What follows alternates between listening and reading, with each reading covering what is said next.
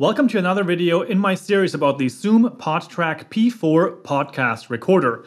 In this video, we are going to specifically cover how you can set up this podcast recorder to be ready for your recording. There are a couple of things to keep in mind in terms of settings as well as power solutions and of course hooking up microphones. One thing first, this recorder was provided to me by Sound Services GmbH in Germany. They were really kind in sending this out to me as a loaner so that I can make videos about this podcast recorder for you here on this channel.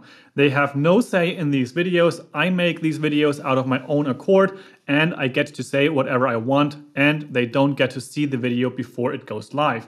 Now, this may not necessarily be as important for this video because it is a setup guide. However, the same thing applies for my review as well as my comparison videos between this and the H5 as well as the F6 and the Rodecaster Pro. So you can check out those videos in the description below. There is a playlist where all of those videos are combined to one long list. But now in this video, we are going to focus on the setup process of this recorder. And this may be interesting for you whether you are still thinking about purchasing this or if you have purchased this recorder and now you want to know how you can set this up for your podcast. First things first, this is an incredibly easy setup for podcasting because it is just made for exactly that purpose. So there are no real bells and whistles that you can change. There are a very limited amount of features that you have control over, and that actually is a very good thing. Now, I want to mention first one thing, that is that I'm going to be speaking about the phone call as well as computer integration in a specific video that is also available here on my channel and linked in the description in that specific playlist. That is not something that I'm going to be covering in this video. This video specifically will be talking about a normal 2 or 3 or 4 person interview where you have XLR microphones connected to the PodTrak as well as headphones. So now let's jump into the first step, and that would be to make sure that you have enough power. Luckily, the PodTrak P4 has a lot of ways to power this device. The first thing, of course, is powering the recorder with AA batteries on the back of the device. There, you can just take rechargeable or non-rechargeable batteries and put them into the recorder like so, and of course, close the door. Interestingly enough, you can also power the PodTrak P4 just with the USB-C port on the side and a battery brick like the one that I have right here from Zendur. However, I would always recommend you also have those batteries in the back because that way this USB-C power is actually a hot swap safety, so to say. So when you plug in the USB-C power to a either wall outlet or something like this power brick, you have that as your main power source. But if that gets disconnected for whatever reason or it runs out of power, you will always have the backup here in the back with those AA batteries. So having a fresh charged battery pack in there is always a good idea.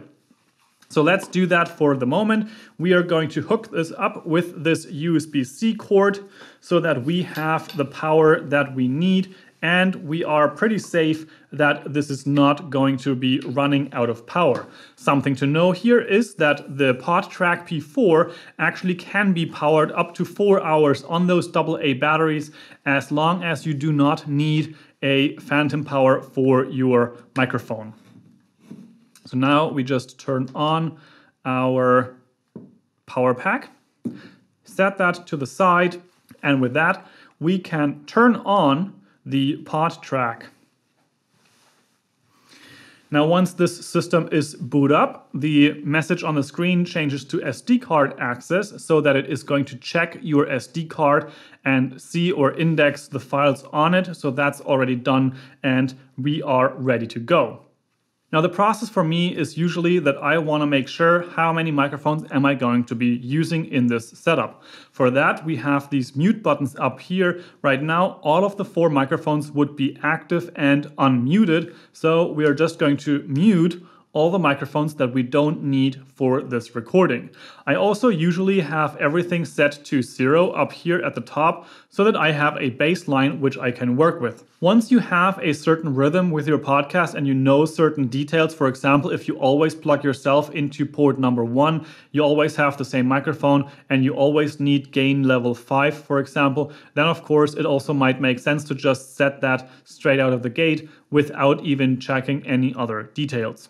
Now the next step would be to connect your microphones. However, something to note before that is also whether or not your microphone needs phantom power, and in that case be prepared to also activate that. The right order there, however, is to first plug in your XLR cable, then plug in your microphone that needs phantom power, and also turn down the gain to 0. Once you have done all of those things, you then hit the switch right here from normal microphone to the microphone with power, which has a little bolt right next to it, so that the phantom power is active on that channel.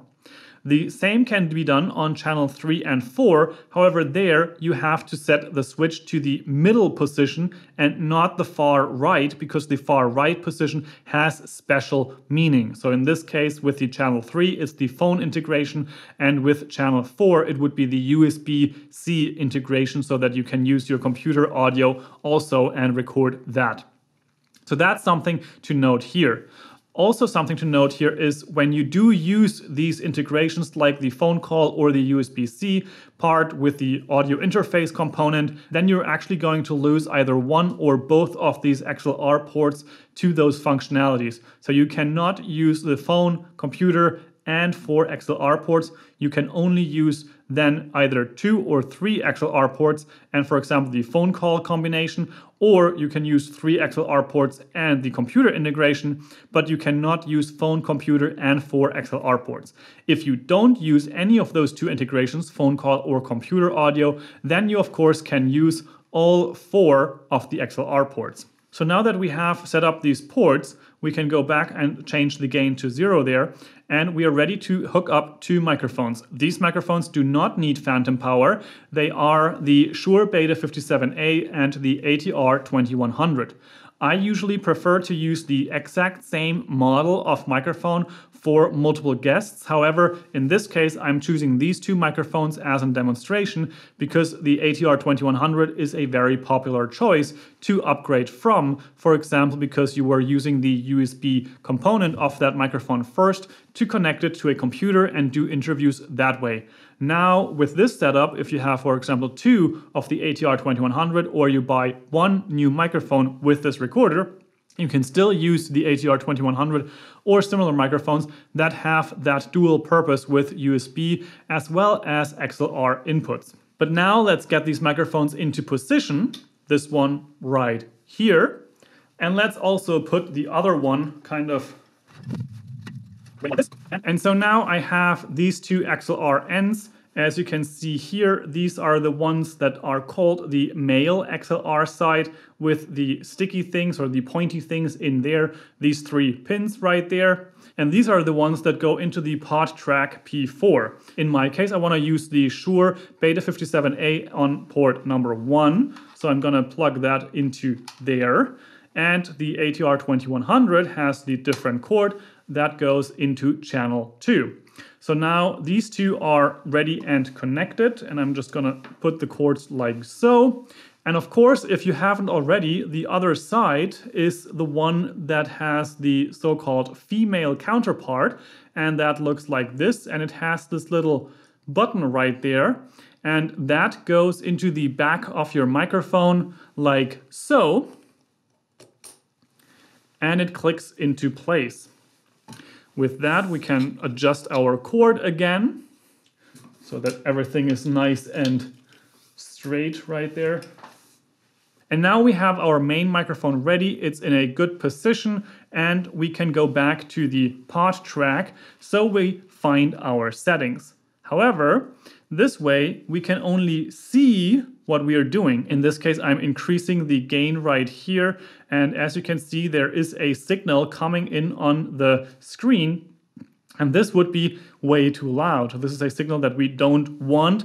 So I'm going to dial it back a little bit so that we can end up where there is a little bit of room of air to the top and I'm not completely crushing the signal. So that would be something that would probably kind of work right there. Now, of course, the other microphone I am not really speaking into. So even though I turn it really loud, there is still a little bit of room. However, that's because I'm not speaking into that microphone. So please make sure that you are only setting these adjustments with actually speaking into the mic and not like I am right now with the microphone pointing into the open air. Nobody's there. Have your guests speak into it or speak into it yourself to set your gain level for a start. You can always adjust them later, but for a start, it's always a good time to make sure that you have a certain baseline. But with the PodTrak P4, you of course also have these connectors for the headphones. And that's actually a really cool feature so that every single person that you have mic'd up can also have their own set of headphones. Of course, that's also a much steeper investment to also purchase headphones for each person or have other kinds of headphones lying around. Earbuds, for example, is not necessarily something I would recommend because it's not really something that you want to put into your ear when 10 other people have used those before. However, if you have over-ear headphones, for example, those work great. Now I have my Bose QC35 right here, so I'm gonna put those on, and with this mini jack connector, this is a stereo mini jack connector, I'm going to plug this into port or channel number 1.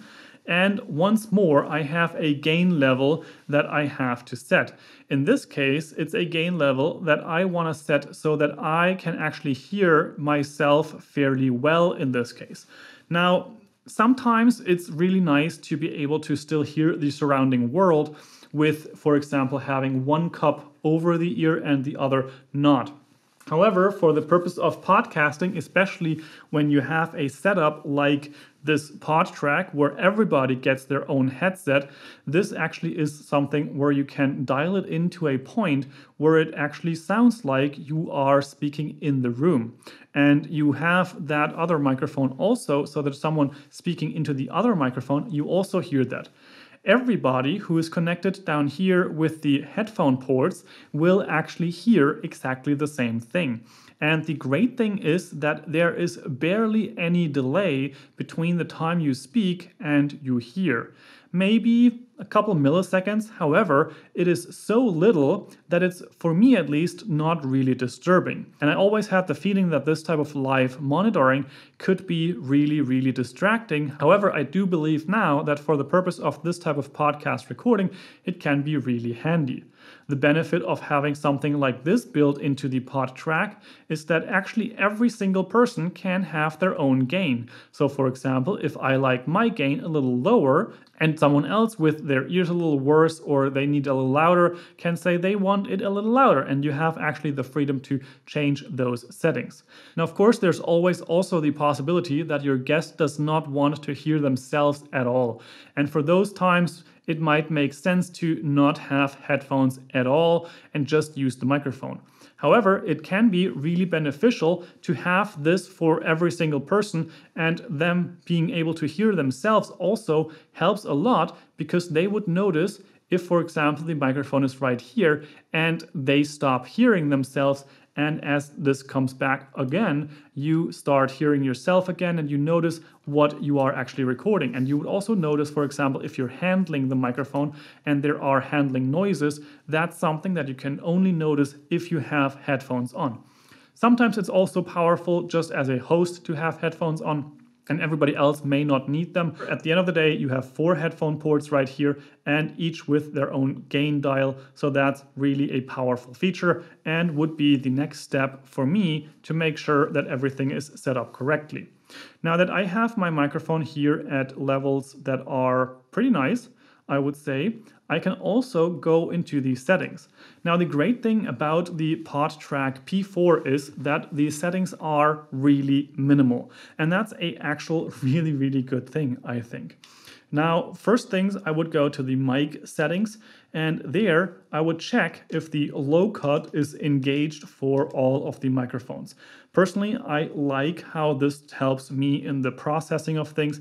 I can of course also disable this, and that makes the microphones a little lower in their quality so that the lower frequencies are more present there. And you might want to check this even for your guest, because you cannot really get these frequencies back once you have removed them. However, if you just record it like this and you want to do post-processing, then the signal might be of higher quality for you for doing some post-processing if you don't enable the low cut filter. So that's something that I would definitely take into consideration if you want to activate or not have activated the low cut filter. So you can do this on a per mic basis. Go back, and we also have the settings for the limiter. Now, the limiter on this device is really something that's a complete game changer in this price category, in my opinion. I have used the H5 previously, and the limiter on that one was completely useless.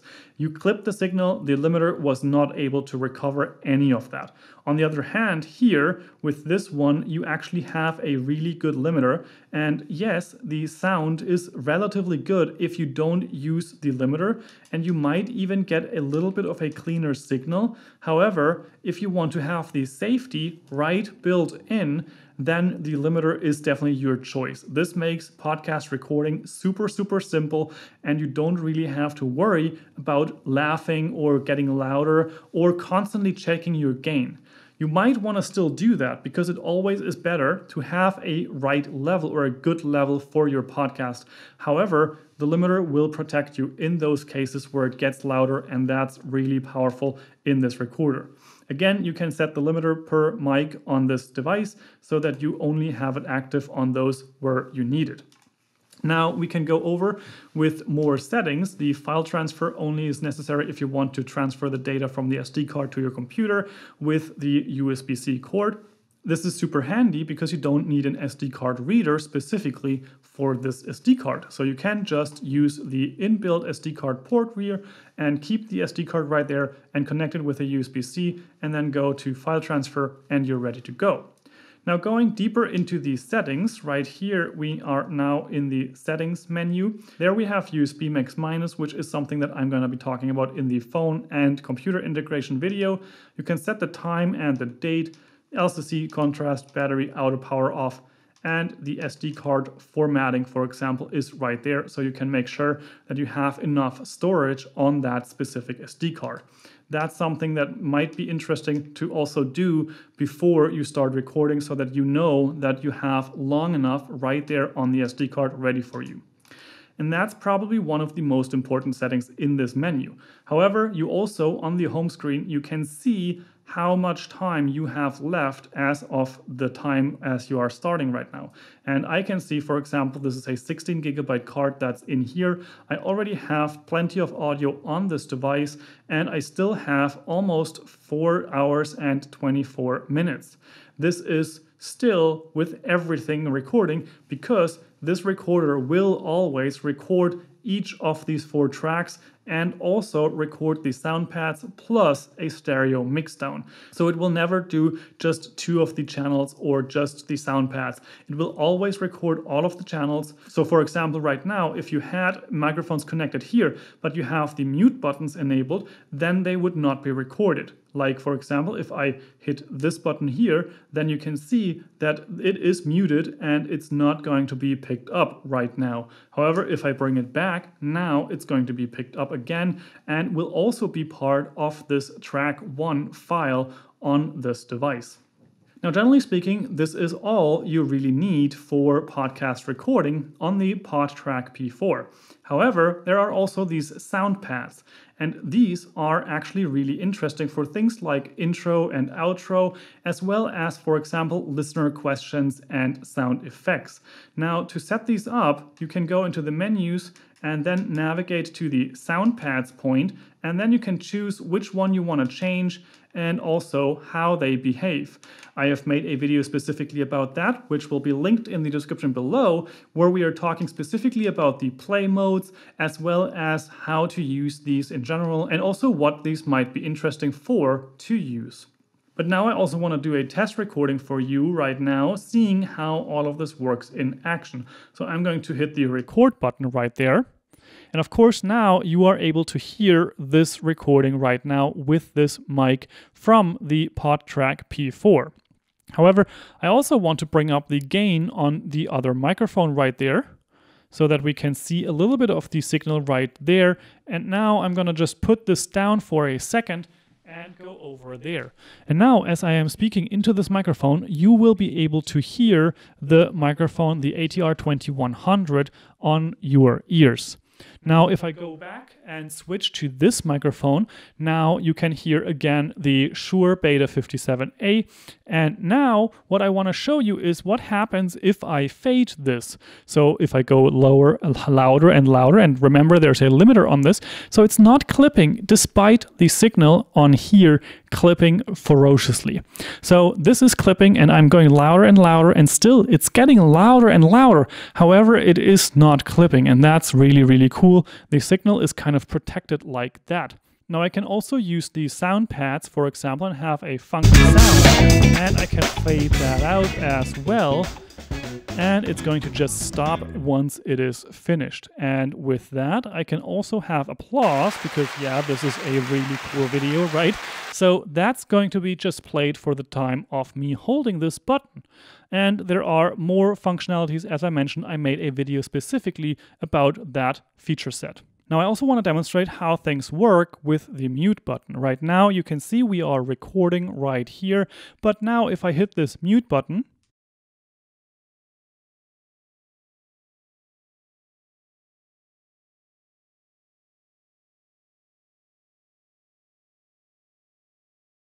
now if I bring it back, now you can hear me again. And also important here is that the mute button actually does not have any kind of click or something similar. So you can just actually use this in the middle of everything to unmute something that you are saying or some microphone that you have on the desk when someone's leaving or wrestling around or stuff like that. And with all of that, of course, you have the headphones. However, that is something that I cannot really demonstrate to you.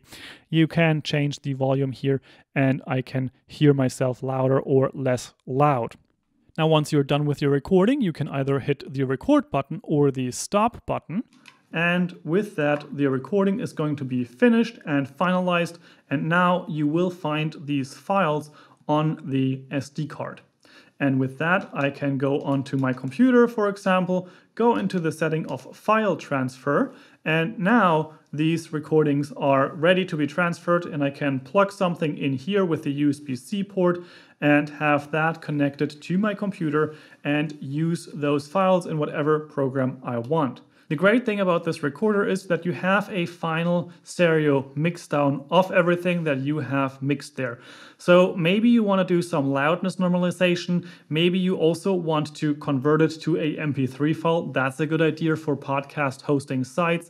But in general, you could just take that file, make it an MP3, and then publish it to whatever site you want. So that's an ability that this type of recorder gives you, which is absolutely great because you can just mix the whole thing on here and be done by the time you come back home.